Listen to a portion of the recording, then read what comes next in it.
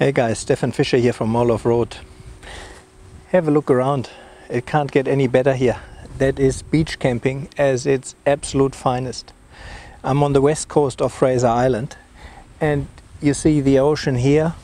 Over there is a little creek with fresh water, beautiful green grass, the beach. So let me show you around Fraser a bit and show you the best parts of the west coast and north coast of Fraser Island. Oh!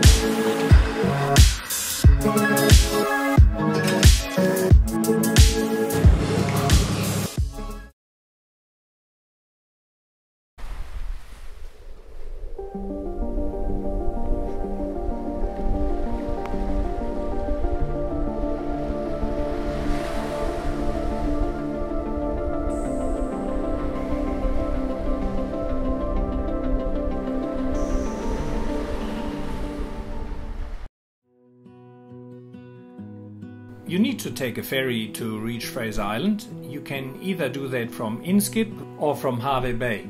We decided for Inskip.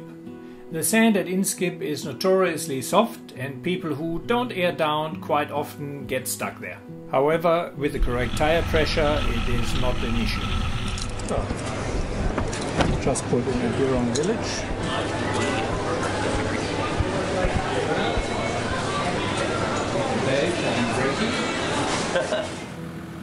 Fraser's east coast beaches also double as a landing strip for small tourist airplanes.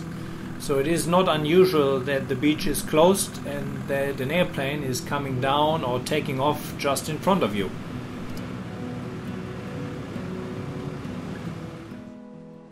The SS Maheno was built in Scotland in 1905 and boasted excellent facilities for the first-class passengers who formed the majority of her cargo on trips between Sydney and Melbourne. In 1915 she was converted as a medical ship and then served on the many Gallipoli battlefields. In 1935 she was taken to Japan to be scrapped, but one of the tow lines broke and she drifted onto the Fraser Island where she still lies.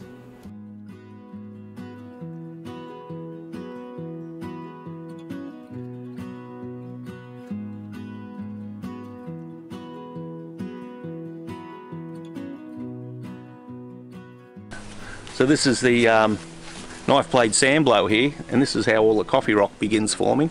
By starting from the ocean, the sand blows over and encompasses and buries all of the eucalypt forests, and over the years it compacts it down and eventually it becomes coffee rock. The knife blade sand blow is actually the biggest sand blow on Fraser Island with a height of over 150 meters. New sand blows may develop when stabilizing plant cover is damaged by fire, vehicles or pedestrian traffic. On our way to the west coast we came across this very rutted section with some pretty deep holes. It showed off quite nicely the flex of the different suspensions on our vehicles. The leaf-sprung Troopy needed a bit higher speed to make sure that the momentum carried him over the holes.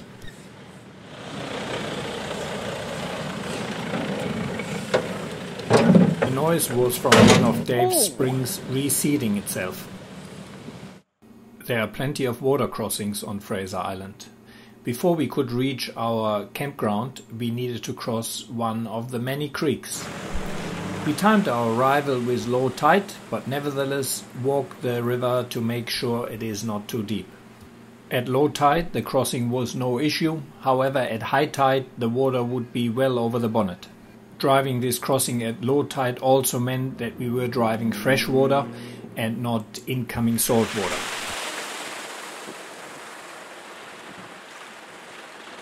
Please also keep in mind that a lot of the creek inlets to the ocean can change on a daily basis. So what worked yesterday may not work today on the same water level.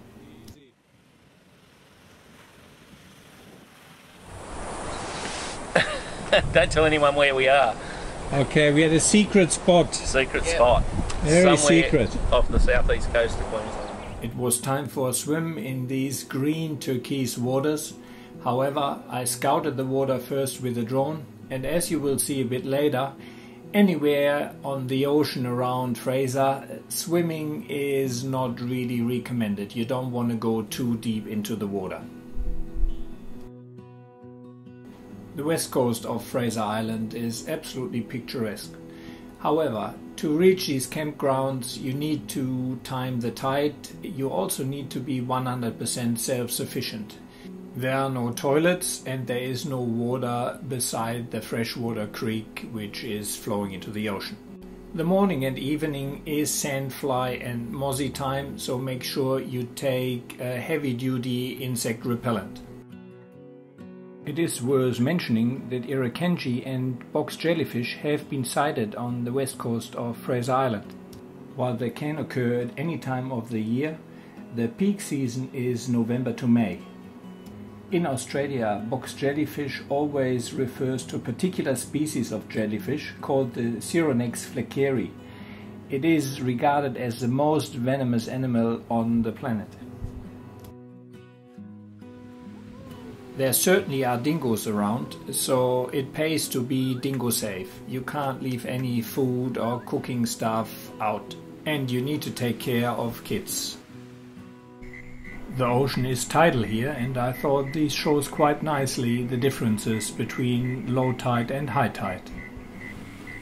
Like the most campgrounds on Fraser, you can't have a campfire. However, sitting on the beach and watching the sunset and the moonrise is just absolutely magnificent.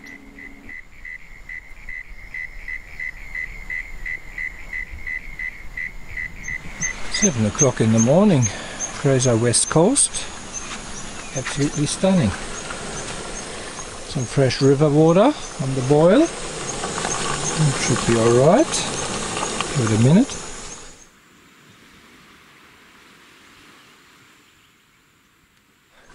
I have to say that new battery setup, the LiFePO4, yeah, I'm super happy with it so far. I can't believe it. I mean, I had the fridge running obviously the whole night as a freezer. I charged several drone batteries, iPad, phone, 3 cameras, and I was down 27 amp hours this morning. And we have not even 8 o'clock and I'm back to 100%. I'm running the Redarc 150 panel on the front, you know, a little bit obstructed as you can see here, so it certainly has not full clear sun. Then I have my 110 watt panel on top here, also not in full sun. It's not even 8 o'clock and my battery is back to 100% state of charge.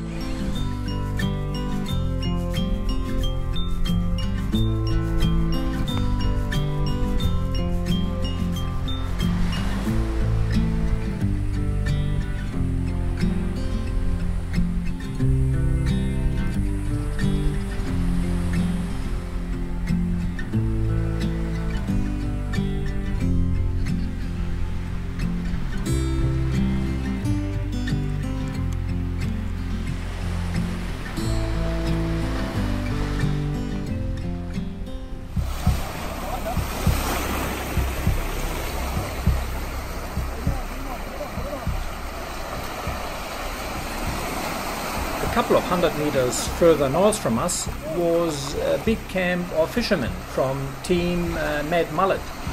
They work together with the departments for fishery and the University of Queensland to pretty much catch great white sharks and hammerheads. Once they are caught, they will be tagged, measured and released back into the ocean. It is absolutely amazing to see when they catch one of these mega predators not far from the coast. This shows exactly why the Fraser coast is not really a good swimming destination, and you certainly shouldn't go too deep in the water here. We all remembered Handy standing in the water up to his chest and casting the line, trying to catch something. These sharks are amazing creatures and well worth protecting. We need to remember that once we enter the water, we are in their territory and not the other way around.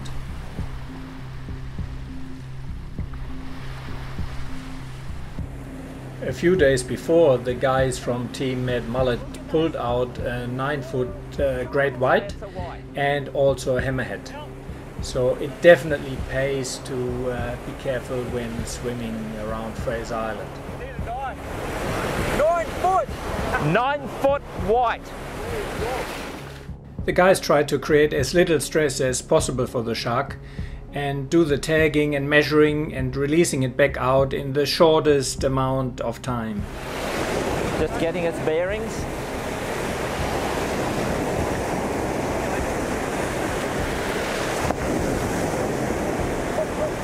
Yeah, it's got its bearings. There it is, heading straight out.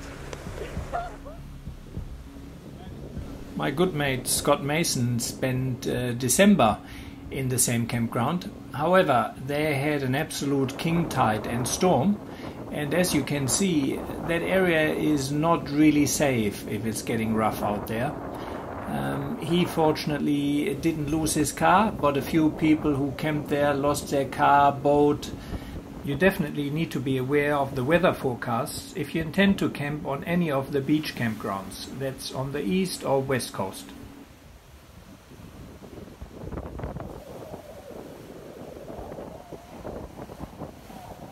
Hey guys, thanks for watching. This is the end of part 1 of our Fraser Island adventure.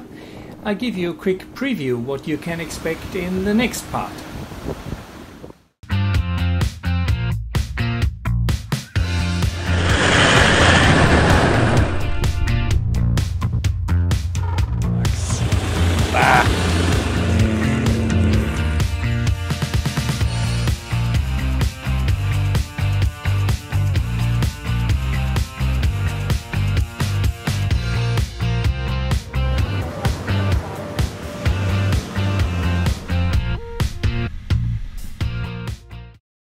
Hey guys, all my videos are self-funded and the advert revenue doesn't even cover 1 tank of fuel. So if you enjoy my videos, it would be greatly appreciated if you could support me on Patreon. This will also give you early access to most of my videos.